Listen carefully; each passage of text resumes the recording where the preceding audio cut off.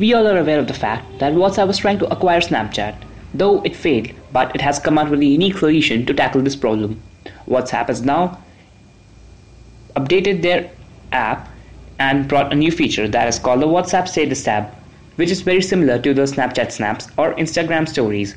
So if you were searching on the web for the Snapchat Snaps on your WhatsApp or the WhatsApp Status tab on your phone, then you're in the right place. Hi friends, I'm Wonder from Android Planet, and today I'll be telling you how you can get the WhatsApp Status tab feature on your phone. Before starting the procedure, I would like to tell you that there are two prerequisites to this guide.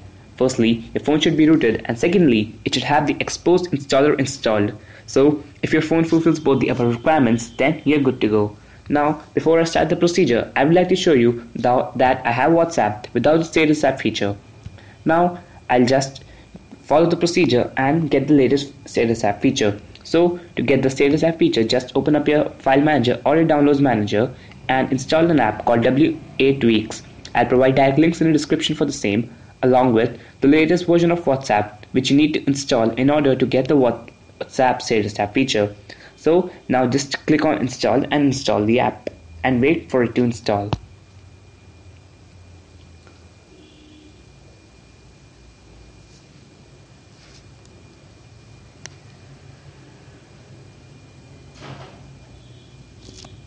Now click on Done and open Xposed Installer. There you have to enable this app in the Modules tab. So just open up the Modules tab and enable this app.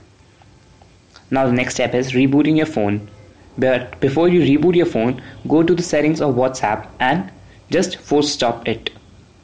Click on force stop and click on OK. Now I'll be back after a reboot.